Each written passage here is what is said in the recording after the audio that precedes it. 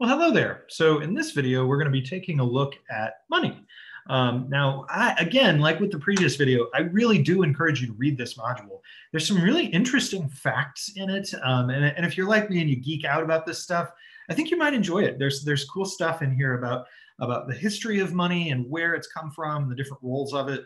It's not particularly hard to read, and it might not take you very long either. So particularly this part about commodity money is really interesting. So I encourage you to take a look at those. All right, let's get started with Module 23. So first it says, suppose you hold a gift certificate good for certain products at participating stores. And then it asks, is this money? And why or why not? So extra practice, Module 23, check your understanding number 1. And I'm going to kind of ponder this one with you for a moment. Think about, is it really money? And money is 3 functions: store of value, unit of account, and medium of exchange. So let's start with store of value. So let's assume that the gift certificate is storing value indefinitely. But even then, it's relying on the fact that those stores stay in business, right? If those stores close, your gift certificate's worthless. So it's not as good as money, like actual money at that. Unit of account, it's relying on something else to be the unit of account. It's relying on the dollar to be the unit of account. So really, it's not actually performing that function at all. It's just a stand-in for it. It's a near money.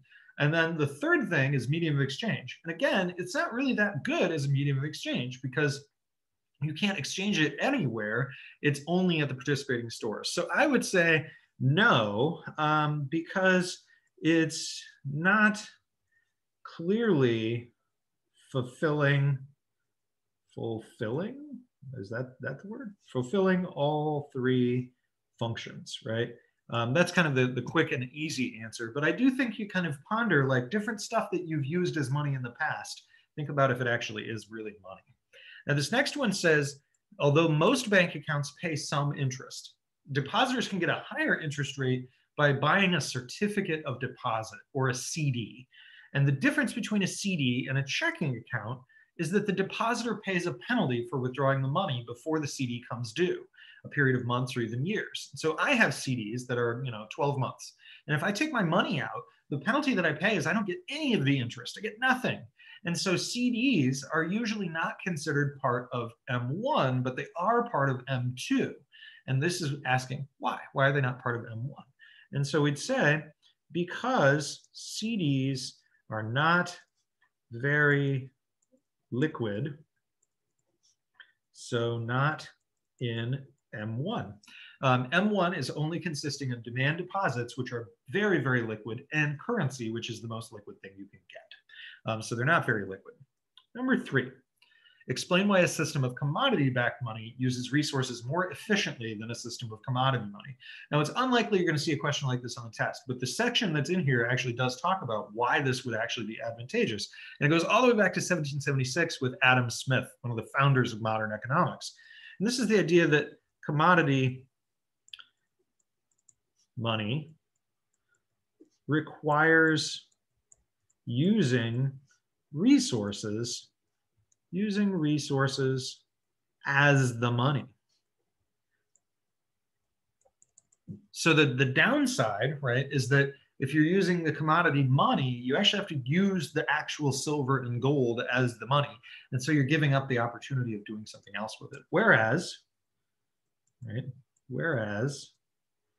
commodity, we'll say commodity-backed money, you aren't. And the way that commodity-backed money actually is you put that resource to work somewhere else, and then you print money based on it. You use paper money basically in exchange for it. And so not everybody's going to all the time want the commodity version. A lot of times people are going to want the pieces of paper. They're easier to travel with, they're easier to use. And so people would rather use that piece of paper. And so the bank doesn't need to issue quite as much actual currency, physical commodity money. They can just use this paper money instead. And so it allows you to kind of manage your money a little bit better, your money supply a little bit better, and you're not using as many resources. Now, they still have the downside that you aren't really controlling the money supply. You can't use anything to control it except the supply and demand of what that underlying commodity is. And so that's why most governments today have moved away from even commodity-backed money, because you don't want to basically put the hands of your currency into gold and silver, where there's just supply and demand.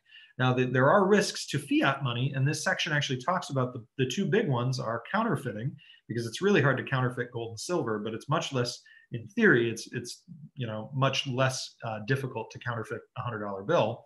But the second, and perhaps the bigger risk of fiat money, is that the person whose job it is to maintain how much money there is, the government employee who makes that decision, maybe they're not making that decision in the best interests of everybody in society, and they might print too much, right? And they could cause inflation.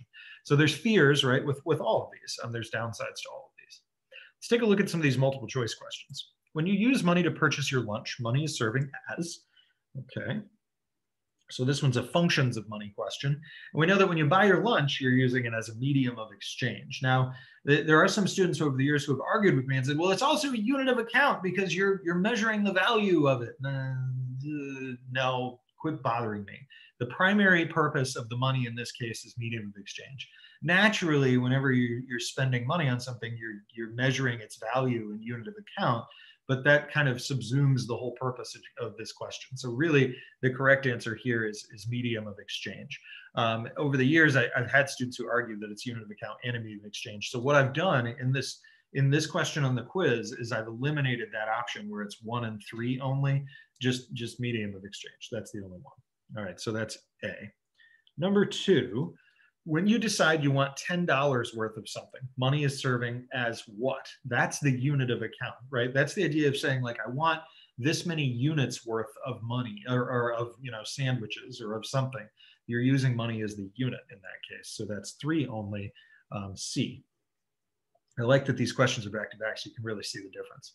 In the US, the dollar is, well, it's not backed by anything. It's fiat money now. So the correct answer is E. Number 4, which of the following is the most liquid monetary aggregate? And monetary aggregate, again, if you read the section, you'll know what that means. It just means a money measure, money supply measure. So the most liquid would be M1. Students will sometimes get confused and they'll choose dollar bills here, but that's not a monetary aggregate. That's just one type of physical currency. If we had said M0 instead of dollar bills, then M0 would be the clear winner. But we only have M1, M2, and M3. Those are the only monetary aggregates listed here. And M3, just for what it's worth, I didn't talk about that in the lecture. M3 doesn't even exist. We used to count like a way bigger amount of money called M3. And then we kind of just were like, you know what, we can't really keep track of how much there is, so let's just forget about that one. So now we only keep track of the 4 that we talked about: monetary base, M0, M1, and M2. So our correct answer here, long story short, is A. Number 5, which of the following is the best example of using money as a store of value? A customer pays in advance for $10 worth of gas. No, that's medium of exchange. Babysitter puts her earnings in a dresser drawer while she saves to buy a bicycle. That's store of value because she's trying to keep the value. All right, so let's hold that in the back of our heads. We think it's probably B. Travelers buy meals on board an airline flight. That's medium of exchange. Foreign visitors to the US convert their currency to dollars at the airport. That's not really any of the functions of money. That's just them converting one asset into another. You use dollar bills to purchase soda from, again, medium of exchange. The correct answer is B. Let's take a look at free response number 2 and then get on our way. The US dollar derives its value from what? That is what backs the US currency. So first is the full, this is the actual thing, full faith and credit of the United States government. So nothing. Nothing technically backs it up, right? It's just the government saying, this is how much it is. This is what this is worth. B, what's the term used to describe this type of money? Well, by this point, hopefully you know, it's fiat. Just like the car, fiat, make it so. What other types of money have been used throughout history? Define each. So the other 2 types would be commodity and commodity-backed. Commodity-backed. And they both, what does it want? Define each. They both use a resource as the underlying kind of asset. A desirable resource is the idea here. So the whole notion of like why you would use a commodity money is because underlying it, there's some intrinsic value to it that's a value because you can use it for something else. And so you have commodity money, which is actually the physical thing, and then commodity backed money, which is pieces of paper that represent a certain amount of that valuable thing that's then held by a bank somewhere else. But both of them kind of use some desirable resource as the underlying asset that gives the money value. All right, hopefully this helped you. I'll see you next time.